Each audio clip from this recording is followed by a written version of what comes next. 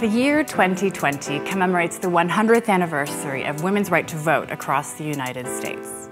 The Frick is celebrating with a series of videos honoring the stories of women at the museum who made, appeared in, collected, and took care of art in this collection.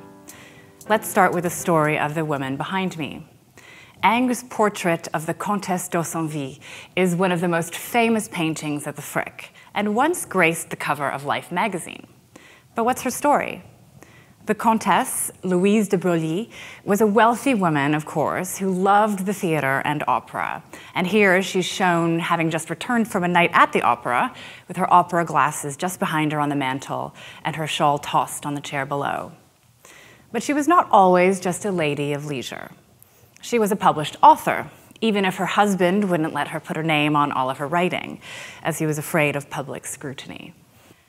Louise loved this portrait of herself and left instructions for it to stay in her chateau in Switzerland after her death.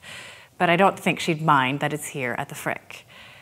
After all, she wrote about herself, "I was destined to beguile, to attract, to seduce."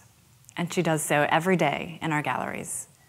Her portrait entered the Frick collection through the founder Henry Clay Frick's daughter, Helen, and you'll hear more about her in another video.